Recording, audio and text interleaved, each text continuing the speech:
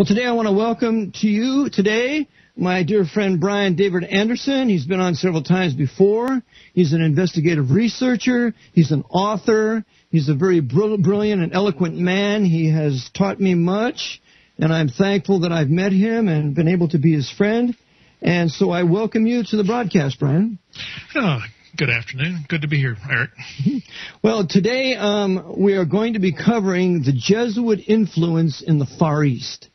And I'm sure we're going to need at least the remainder of this broadcast to cover it. So where you'd like to begin, Brian, please begin. Well, let's go ahead and we'll review again the map that you said at the top of the hour. If you're just now joining, is it's www.mygod, that's MYGOD, the letter I, the letter M, so it's mygodimhit, HIT.com, and then /Phuket, PHUKET.HTML. I lived in Phuket in 1978. I was there for about a year, and I am now in the throes, you might want to say, of doing my autobiography. And so I am now reviewing all the time that I had in Phuket. But what was interesting for me is I typed in two things. And I encourage also anybody to do the same, and that is you can type in Phuket, Thailand, the history of Phuket, Thailand. It's a small little island south in the southwestern part of Thailand. It's the very far south of Thailand. And you can type in any internet search engine the history of Phuket, and then you get all these different types of things coming from the tourist agencies and that type of thing. Then type in Phuket, Thailand, Jesuits. And you get a whole nother type of history that comes up, and really more of the true history, because you have a whole series of authors that now have commented, because it always then connects itself back into China. And the history of Phuket and also the Jesuits in China are all intertwined with one another. On this map now you can see the black line is the ship route that how in 1566 when go back to 1534 is when the Jesuits were formed, and then they're basically their oath taking that they were going to take over the world, and so China then being the target. If they knew that they were going to do anything in the Far East, China was where they needed to go. So here is how they then did their route. They had to go through. I want to add two things here, Ryan. Good, please. The shippers for the Jesuits at this time were the Spanish and the Portuguese. Exactly. So they were using the Spanish monarch and the Portuguese monarch and his shippers to extend their influence. Okay. And excellent point, because that's also, we'll get into Japan, and that's basically how they got into Japan, literally almost by accident. And so now you have the Spanish and the Portuguese with the Jesuits on board, and they had to go through Phuket coming from India. You see the black line there, and that's called the Ottoman Sea. So their first port in Southeast Asia was Phuket. Then they worked their way around, came to Singapore, and then up to Cambodia, Vietnam, and then into China. And of course now they made their beeline and literally said, okay, they didn't drop any Jesuits off on any of these points. They went directly into China, and of course then they went into the major port of, not really port, but it was their major province of China, and that being around the Peking, Beijing at that time, and that was the banking, the very much influenced type of area. And of course then they had Li Zhaojing was their first per se Jesuit type of trained individual. He came in about 3 or 4 generations. Go ahead. Let me make one point. The Macau, for the listener, the Macau was a Portuguese banking capital. Right.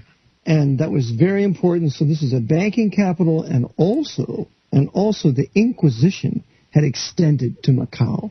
Right. So they had brought their evil powers there and their banking. And, of course, Hong Kong is right next to Macau, which will have a significance with the British.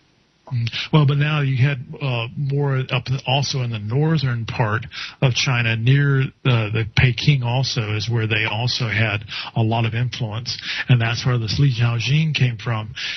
Basically, 3 generations after the Jesuits came in, now Li Zhaojing starts to come into power.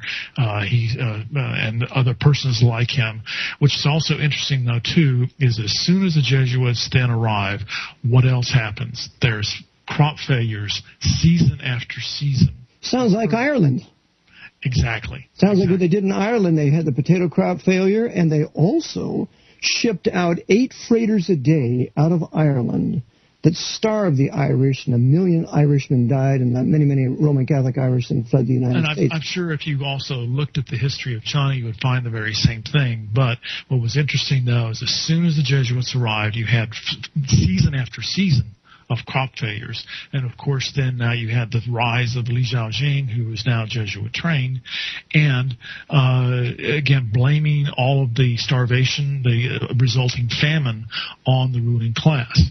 And now you had Li Zhaojing basically just walking into with a 20,000-man force and now deposing of the monarchy at that time. And then you had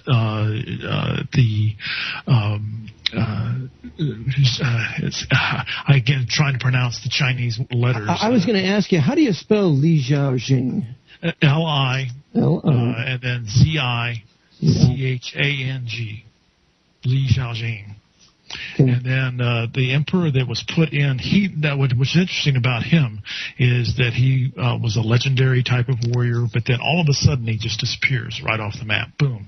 It's like one day he is there, and then all of a sudden he just disappears. But then they had enough of his forces, people took over. Then you had the installation of it's X-A-I-C-H-A-N-G. That was the new emperor who was now installed into China.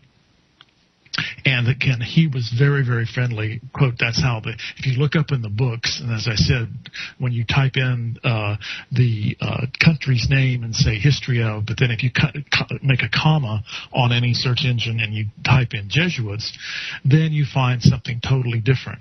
And what you always see is then now this new, after Li Zhaojing does his revolution, they install a new emperor, but the emperor is very, very friendly to the Jesuits. And basically what they're also saying is that the Jesuits installed them, and now they've got control of them. Now this is about 1662 that this new emperor comes in. Between 1662 and 1800, there is a tremendous population explosion and also economic boom that occurs in China. Okay, let me add a couple things here, too. At this time when the Jesuits are in China, they become the great astronomers for the emperor. Exactly. Yes. And in Peking today, you can even see the old Jesuit globes and astronomy tools that they use to calculate new moons, to calculate the years. And because they were so adept in astronomy, this is what made them so attractive and endeared to the emperor. And so the emperor brought them into his court. Well, but I think also because of also there's probably, it was a mutual thing there because the Chinese astrologers also and astronomers were very adept also. I think was probably more of a blending. Mm-hmm. And this is also, too, is that there was a mixture of the two. And that's why, again, all of your telescopes today are all run by Jesuits and owned by them because they see the importance of it. So now you had this. And one more thing, the Jesuit order is portrayed in Star Trek as the Borg. Exactly. And they absorb all knowledge that they don't have into their order and then use it for their purposes. And what is that? Was there also that their final quote then is that all resistance is futile. All resistance is futile. Yeah. So So then we have now between 1662 and 1800, you have this tremendous economic growth occurs in China, and also at the same time you have a population surge. Until that time, China was basically equal population-wise to Thailand, to Cambodia. It was all fairly much of a balance, but their true population explosion occurred during this time of profit. And also, why was it profiting? Because now the Jesuits and with the British collaboration had total control over all opium all over the world. And you had the East Indian Trading Company, which basically, again, was all run by Knights of Malta. And now they're running all the heroin and basically your opium, which is the basis of your heroin, all over the world. And again, we've talked about this before, that a lot of your aristocrats and the high society in Washington, D.C. was all addicted to opium that was run by EITC, which had a lot of other things we'll go into right now. But that's for example, all over the world. Yeah, and one other point here just comes up. For the listener, remember the Jesuits had control of the British Empire, of the British Crown, since no later than the reign of King George III. Right. From King George III to the present, the Jesuits have had total control of the British monarch, the British Crown, Old City of London, their entire kingdom. And the gauge of that is also look at their title, and that was when their first titles that they all became either Dames of Malta or Knights of Malta. And you have that British branch of the Knights of Malta. Exactly. And the other thing is that the Jesuits used the British shippers, and the British shippers were the foremost shippers of the world at this time. They were not only using the British shippers for the opium trade, but they were using them for the slave trade. This is very important. And so the British now in the 1800s, have replaced the Portuguese and the Spanish as the world's major shippers. And they're being used now by the Jesuits to subjugate China in attacking its population by putting it under this continual addiction of opium, making billions. And one of the families that's involved is the Russell family, the same family that was the one that set up Skull and Bones in 1832. So it just keeps on going. That's where, again, you can see the double cross, as we were talking about before, is that Spain and Portugal were at one time the king of the seas, and then with treachery, they basically then were replaced by the British. And you know that who was then responsible for that also, of the disposing. And again, there's no allegiances when it comes to what the Jesuits want to do. It doesn't matter. That's right. But the Spanish were at one time, and the Portuguese ran all of the Jesuits all over the world. Right. Then they were double crossed, and here's why. The King of Portugal expelled the Jesuits from Portugal and all his South American holdings in 1759. Yeah. France expelled them in 1754, and Spain expelled them in 1767. So, a true expulsion now. True expulsion. Yeah, these are true expulsions because the Jesuits then waged war on the French and the Portuguese and the Spanish during the Napoleonic Wars and then afterwards. So they're breaking up the Spanish Empire, they're breaking up the Portuguese Empire, and who are they using? The British. Yeah. So that's where, again, it's we talked about also between this 1662 and 1800, there was other monarchies that came into that were, quote, anti-Jesuit, but they really weren't. Brother Eric John Phelps, Biblical Truth and History and Prophecy. We're back with my guest, Brian David Anderson, noted author, researcher, world traveler, writing his memoirs, and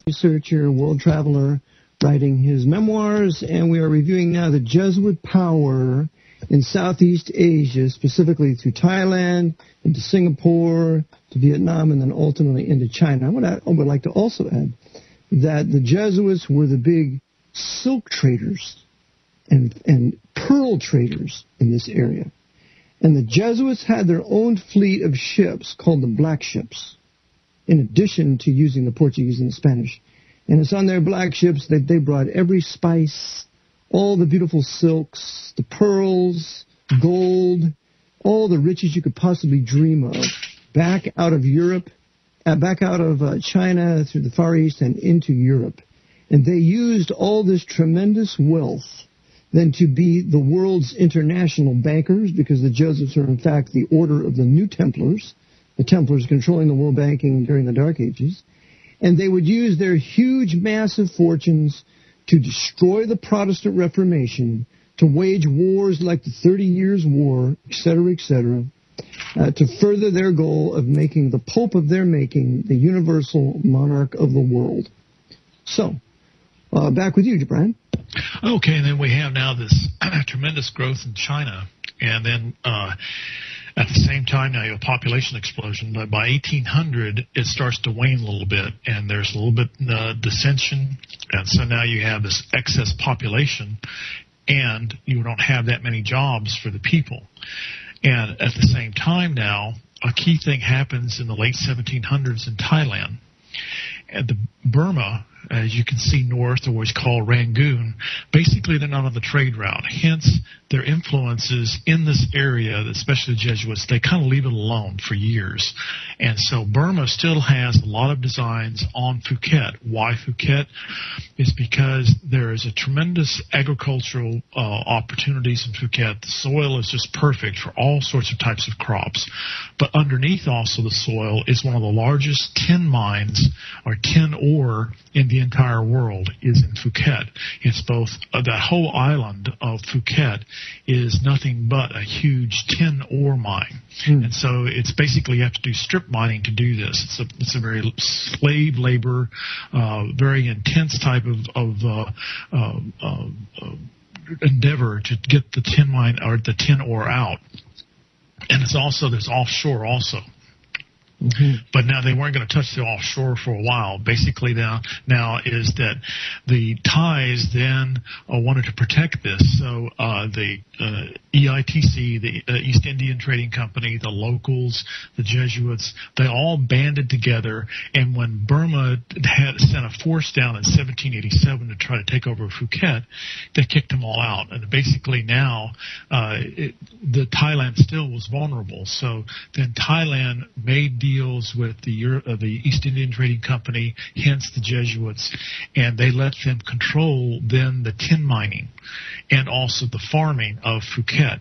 And basically then if the Burmese ever came back and tried to take over, basically then they would be attacking England. They would be attacking the Jesuits. So, and basically then, they basically then pushed off. And so there was basically it protected the Thais and protected Phuket. But the price was they had to give up all the economic control.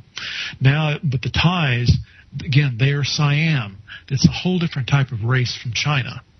And it's not Asian type of thing. It's kind of a combination mix. It's like between India and China. You had the Siamese, which were distinctly a racial type of group.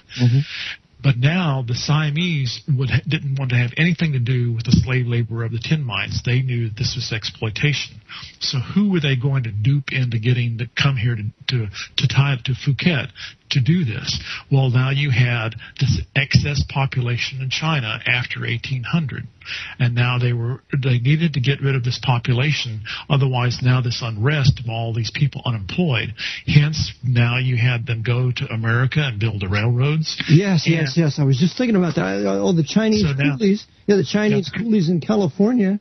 That's basically, again, now you had two sets. You had, what we don't understand is that the number that was sent to America was probably around 200,000. People don't realize is that 600,000 immigrants from China were sent to Thailand. 98% of them ended up in Phuket as slaves, literally. I mean, we say indentured servants, but they were slaves in the tin mines. Now, again, you also had these Chinese men now that were exported over, and they weren't going back to China. There was no way. They were told that. They were double-crossed. Oh, yeah, you're going to work there for 2 or 3 years and come back. Well, they never did. They were never able to come back to China. Hence, then they intermarried with the Thais in Phuket, and when you go to Phuket now today, it is dominantly now this mixture of Siam and also China. You go to Bangkok and you see totally a different type of race. Now there's been more infiltration up north, but especially when you get to Chiang Mai, Chiang Rai, up in the northern parts of Thailand, you really see then what the Thais really look like per se racially wise. So now you had a mixture of races also in Thailand. But again, it was a very sweet deal. As here was China having all this overpopulation and also unemployment, and so now they are literally exporting their people off to various parts. Another place that they also exported off to was the plantations in South America. People don't realize that there was also a big contingent of per se coolies, and to me the word coolies is I don't like that. It's a racial type of thing, but that's lack of a better word to say that. But the coolies were then sent all over, not only to the United States, but to South America, and also, as we said, here to Southeast Asia. And the other calculated move is that this also kept any type of revolutionary type of things against per se now the Jesuit controlled in China. Yeah, and two thoughts. They brought in lots of Chinese slaves, for lack of a better term, to Panama. I was down in Panama. There are lots of Chinese down there, at least from being in years, because they were the ones working on the Panama Canal. And who runs the Panama Canal today? The Chinese. The Chinese too. When I was down there last year, we had a cab driver there, dear man, Manuel. And he obviously had some Asian blood in him because he looked very much Chinese, but a combination, say, of Mexican Chinese. And I asked him about the Panama Canal. He said, all run by the Chinos. The Chinos run it all. The Chinese. Mm-hmm. So the Chinese run it with Hutchinson Whampoa. And the other thing I want to bring out is that the Jesuits are masters in race mixing. Because whenever you deliberately race mix a nation, as they're doing here, people lose their racial identity and thus their historical identity. Exactly. And so they're not going to want to bind together as a united people and militarily resist the oppressor that has come against them. That make sense? Yes, very much so. Well, now again, we now turn to Japan, and the first Portuguese ship blew into Nagasaki, and it was actually a storm blew them in, and they had Jesuits on board, and otherwise it wouldn't have been for the storm, would have blown in. It was really kind of a bizarre story. But then the Jesuits made a very big stronghold in Nagasaki. Then they also made another one north of there in Hiroshima, and then the Japanese monarchy and the Buddhists realized after about 4 generations of what was going on, and that they were using this as a political means, not as that's where again is they weren't trying to get more people into Sunday Mass. That was not at all. That's right. They weren't. That was not the goal whatsoever. That was like a secondary type of thing. So the whole thing was political, and they superficially kicked out the Jesuits. They killed a bunch of them, but there was so much influence already at the time that it was already too late. And basically, it was more again of a gesture to do it more than really actually to do any type of purging. Had they had to really do a purge, they would have to kill thousands of Japanese and also all along the way. But they just took out maybe 30, 40 Jesuits, and basically the influence stayed there. If I might humbly disagree with you on that, for the listener's sake, that I covered in my book, I showed that they did kill, I think, around 20 or 25 Jesuits. I think they crucified them, and it was just a public execution. But right. when Ieyasu expelled the Jesuits in 1614, that was considered final, but they ultimately had to do that nobody could come into Japan, I believe around 1639. And the only ones they allowed to come to port in Japan were the Dutch Protestants because of Will Adams. And Will Adams was the English ship captain of a Dutch Protestant ship who warned the emperor of the Jesuits and who brought the British in to fight the Portuguese in a great big sea battle. And I believe about 30,000 Japanese were killed. So it was a big battle. And as far as I believe, it seems to me, the Jesuits were indeed kept out for about over 200 years until Commodore Perry and his gunboats come in 1854 and forcefully open Japan to the British and to the Americans. And it's at that time that the Tokugawa shogunate is overthrown in 1867 because the Tokugawa shogunate was the abject enemy of the Jesuit order. They had to resign. They killed Emperor Komi because Emperor Komi was only 36 at the time, and he said, no white men are entering this country. We're not having any of these foreigners in here. And so he was assassinated, and they made his son, who was 14 years of age at the time, Emperor Meiji, and he ruled Japan for some 40 years. So based upon those things, I believe that Japan was a legitimate expulsion. And then look at the terrible punishment of the population of Japan during World War II. All the firebombing, the detonations of nuclear devices on the ground, I'd say. It was just a total destruction of their culture so it could be rebuilt into this commercial colony for the Jesuits. Well, it's also, too, is that they resisted of doing any type of banking. As in versus out of China when they first came in, is that even though you had certain emperors coming through, there was still a lot of banking that was done through the Vatican system in China.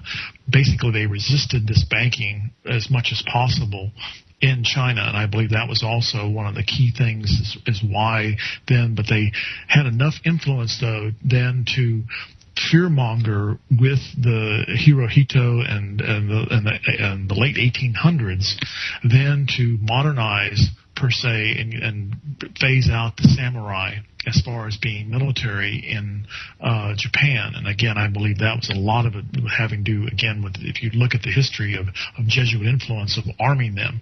But the whole thing was, and Japan just fell into the trap, is that before even the first person was drafted in, or they were using any type of modern warfare, or the first bombs, Japan was set up for defeat. Oh, yes. And that was the whole thing, was to set them up militarily wise. FDR comes along, then calls an embargo on rubber and tin, of course, from Thailand. And that's when people don't realize is when Thailand, or when Japan bombed Pearl Harbor, on that same day, all of the Japanese who had come in, quote, as tourists and students and whatever, they had all these hidden weapons. They came in and literally marched into Thailand, and they grabbed all their guns and took over Thailand. That's what, when I was there in 1978, I could only get a 2-month visa. It's because of what occurred in World War II, they just rose up, these people, the Japanese that were already there in Thailand, and took it over. And that's when the rubber and the agriculture would keep running and flowing to China, or to Japan, because they especially needed that rubber. And so that's when the Japanese then rose up, took over Thailand, and in 1978, the most you could ever do was a 2-month visa because of what occurred in World War II. Mm-hmm. So again, is that the whole Japan, though, being set up, they were totally set up for defeat. Mm-hmm. And basically, and if I can add to that, the Jesuits, of course, then created their imperial empire with Emperor Meiji. Emperor Meiji then has a son. He's somewhat derelict. He's not emperor for long. Then you have Hirohito, and Hirohito is a Nazi. Yeah, I've seen the swastika armband on him when he went to England. Right. So they set up this empire for a couple of reasons, and one of them being that they're going to use the Japanese military to destroy all the Protestant missions in China. Right. They're going to use the and by the way, they didn't persecute the Jesuits, and I have that in a quote from the Jesuit Order's America magazine. Then they are going to be used to round up all the gold in the Far East and store it in the Philippines, so that ultimately the American military can ship it all back to Chase Manhattan Bank and the big banks in New York City storing the gold for the Vatican. Which, again, part of it didn't make. That was what also the intrigue there of the whole Philippine history, is that a lot of the gold didn't make it back. And it was an intrigue there. But, again, now you had Japan set up. Basically, again, now the major influences of the Jesuits were Nagasaki and Hiroshima. Isn't that interesting? Is where, quote, the bombs, quote, went off. And we've discussed this before. This is how much more we got here, a little bit. Is that we now have what we've discussed many times before, is that you had dirty bombs in the plains of the American plains. Yes. They dropped, and they had magnesium and they had uranium on the bombs themselves, but they made it kind of a big blast. But the actual mushroom cloud that we see today was actually a electromagnetic pulse device on the ground in the strongholds of Jesuit Hiroshima and Nagasaki, and exploded upwards. You had 8 Jesuits near 8 blocks away from ground zero. They emerge out of a bunker, and they say, well, the reason was because we were praying to the Virgin Mary. That's right. Why we survived. That's right. And even Malachi Martin mentions that in his book, The Jesuits, The Betrayal of the Catholic Church, how they emerged from ground zero unscathed, no radiation problem, and attributed to the miracle of the Virgin Mary. Yeah. Yeah. So and by the way, for this, the Pedro Arrupi, who was there overseeing it all, was made Jesuit general in 1965. Yeah, so that's interesting. Yeah, it just keeps on going. Then now, because we only have a few minutes here, is basically now you at the same time you had Mao Zedong, who all of his whole family was nothing but connected to Jesuits. He was from a very rich family, but he was also just a pervert himself. I mean, just a really decadent type of person. He comes in, kicks out. That's right. We'll just tell the listeners. Mao Zedong was known for deflowering Chinese virgins. One after another, according to his own wife. That was her admission. Yeah. So now you had the deposing of the monarchies. You now had this strict control being put over. Papers now coming out that's just saying that the Catholic Church was not persecuted. If you were a Buddhist, you were, but the Catholics then, quote, secretly. Now, again, on a surface level, then Mao Zedong deposes, and he now kicks out all the Jesuits. In 1949. But who takes all of their places is now the Knights of Malta. You have the left hand of the Jesuits in the Vatican, and now they're supposedly kicked out, but you have Prescott Bush, who is now George Bush's brother. He is one of the major shakers in China, and so they were replaced by Knights of Malta. So and now you have. And by the way, Prescott Bush Jr. is a Knight of Malta. Mm-hmm. Exactly. So but he was also preceded by people. You also had Bill Donovan of the CIA, and you also had CIA, but Donovan, but our other one. Alan Dulles. Alan Dulles, right. Alan Dulles, both Jesuit, educated and controlled. They put in Mao Zedong. Okay. And so there would never been any type of communism whatsoever in China had it not been for all of these historic facts.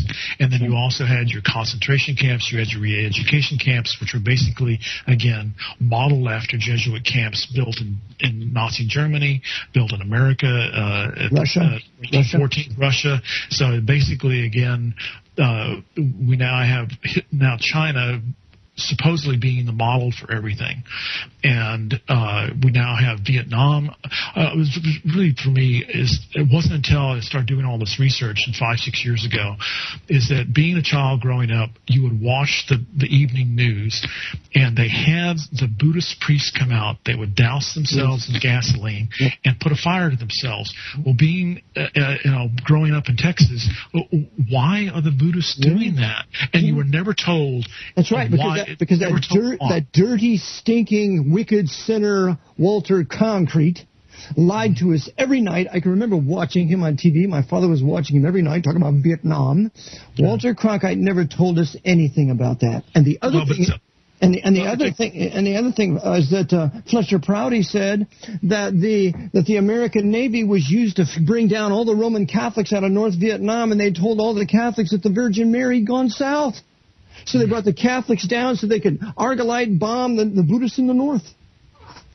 That's where, again, is that you now had still was a minority of your whole South Vietnamese being totally all Catholic and being Jesuit influenced and Jesuit installed. And we never heard about the persecutions against the Buddhists.